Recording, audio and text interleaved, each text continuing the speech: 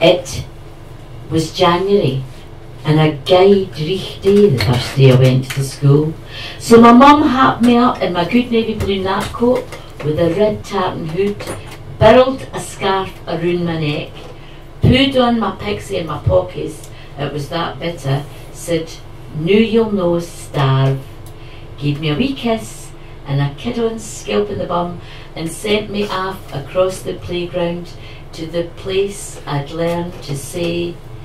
It was January, and a really dismal day the first day I went to school. So my mother wrapped me up in my best navy blue top coat with the red tartan hood, twirled a scarf around my neck, pulled on my bubble hat and mittens, it was so bitterly cold, said, "Now you won't freeze to death," gave me a little kiss and a pretend slap on the bottom, and sent me off across the playground to the place I'd learned to forget to say.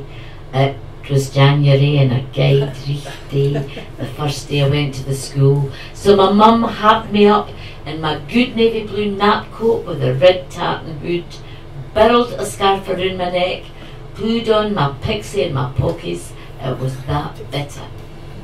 Oh, saying it was one thing, but when it came to writing it, in black and white, the way it had to be said was as if you were posh, grown up, male, English, and dead.